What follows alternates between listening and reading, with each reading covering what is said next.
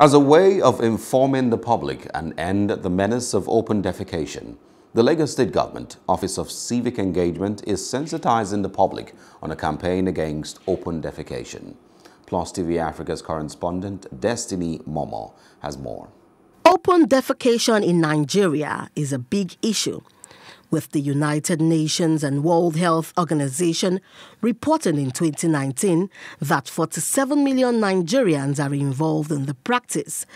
That is 1 in 4 Nigerians. Lagos, Nigeria's largest state by population, is feeling the heat of the practice. That is one of the reasons for this event at Ajeromi Ifelodun Local Council Secretariat.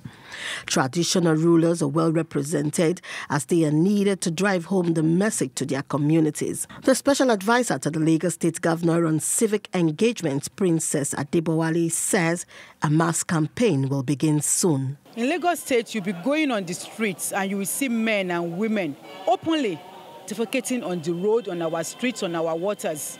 I think it's something that we should start a massive campaign against. And it's not just the government.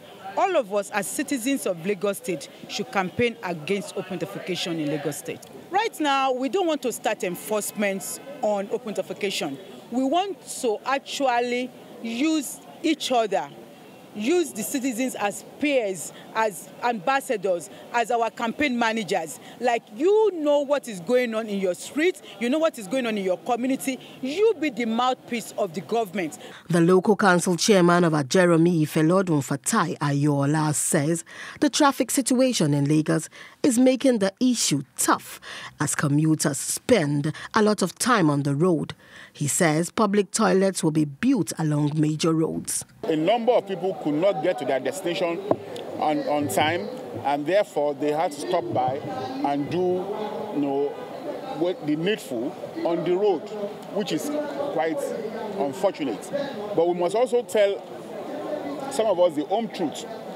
Some of us who are part of the government, we should do more on mobile toilets, and we should also do more on cameras. The state government intends to use the campaign to reduce airborne and waterborne diseases and to enhance environmental sanitation. Destiny Momoh for Plustv Africa. Hello, hope you enjoyed the news. Please do subscribe to our YouTube channel and don't forget to hit the notification button so you get notified about fresh news updates.